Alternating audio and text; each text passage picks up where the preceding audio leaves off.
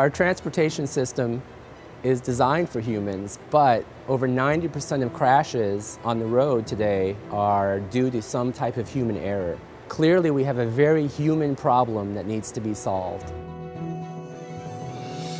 Complex research problems require putting together the right teams.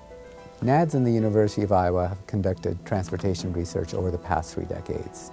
Our research here at NADS is focused on the intersection of the driver, the vehicle, and the roads. We have been intimately involved with simulation research, and we cover a broad range of simulation expertise. The key research areas at NADS include understanding how driver behavior and performance can be used to look at driver state detection. We're looking at how drivers interact with connected vehicles and automated vehicles, vehicles of the future.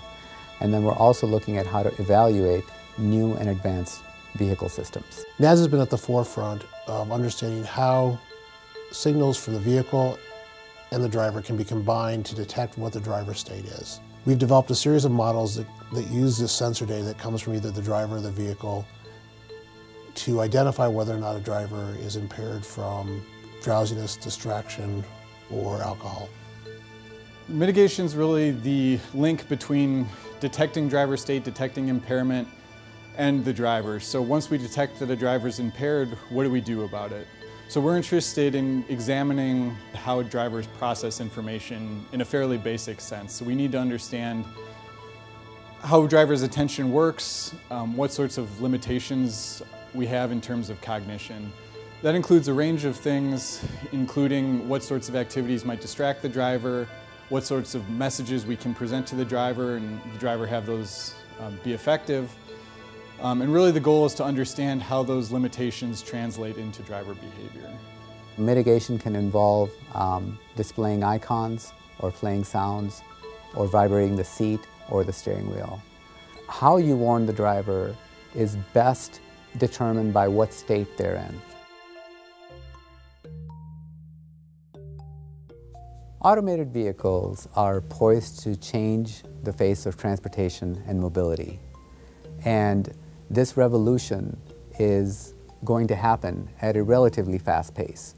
But before we have a world that consists only of automated vehicles, there are several complex issues that need to be explored and addressed. That's where places like NADS are really poised and positioned to do that type of research.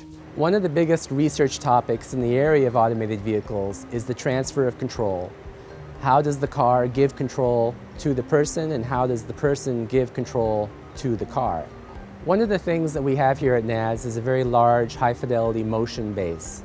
So in our study of automated vehicles, the driver will often be looking away from the road, being engaged with something completely different. And as researchers, we want to study that behavior. So we need motion for that. Automated vehicles have a lot of potential benefits. Number one is safety. Over 90% of crashes today are caused by human error, and automated vehicles have the potential to eliminate those. Simulation spans psychology, engineering, computer science, public health, public policy, law, medicine, any field that has the potential to impact safety. We have collaborators across all those departments within our consortium. When you have people from different disciplines, from different experiences working together, you get a much more holistic approach to solving a problem. We collaborate nationally using our mini-sim network.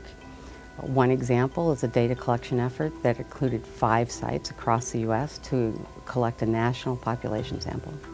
The Safer Sim Consortium of universities is moving simulation technology forward, helping it address more safety issues both on national and state levels. We really are trying to look at new ways that simulation can look at the emerging issues in transportation safety.